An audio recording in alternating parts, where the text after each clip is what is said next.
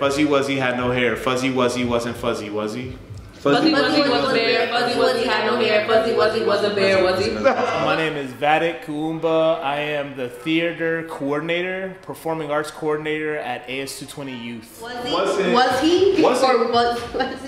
My name is Cleo Sincere. I'm 16 years old and I'm a performing arts youth apprentice at AS220.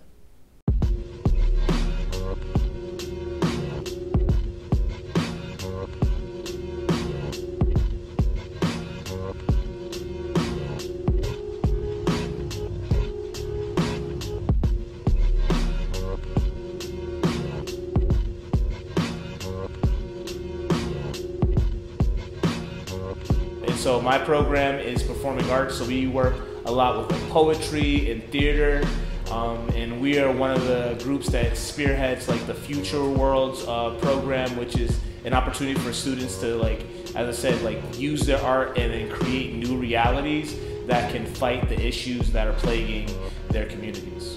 We do so many things here at AS220 Youth. We are performing arts and visual arts after school program. And we work most with beyond risk youth.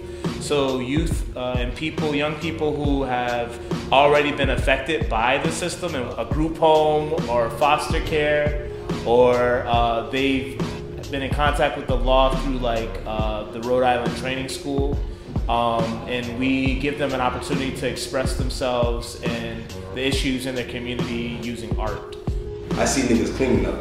I see niggas getting fucked up every day. That's what I thought, or at least think. When I'm cooking up instrumentals, that shit feels free. The best part is I get to sing with my ancestors who are free. When we're able to offer students an opportunity to express themselves in another way, it creates a sense of worth, or it adds their voice to a conversation where they may have felt like they had no opportunity to speak or that they're voiceless.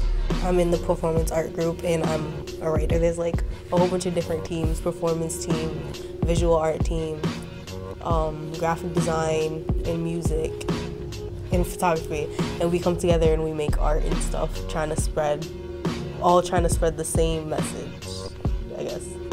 What I love about AS220 Youth is that you just never feel judged. Like, the space is just so open and so free to be yourself and free to share your story and know that other people are going to understand your story. And like going into this space and having these big talks about these massive topics, like usually our topics are centered around racism or like dystopias and utopias and how we want to like work towards that. Like having these conversations with youth and with people that like may not understand it or may understand it, and like that have these different perspectives of it, like I really just enjoy that.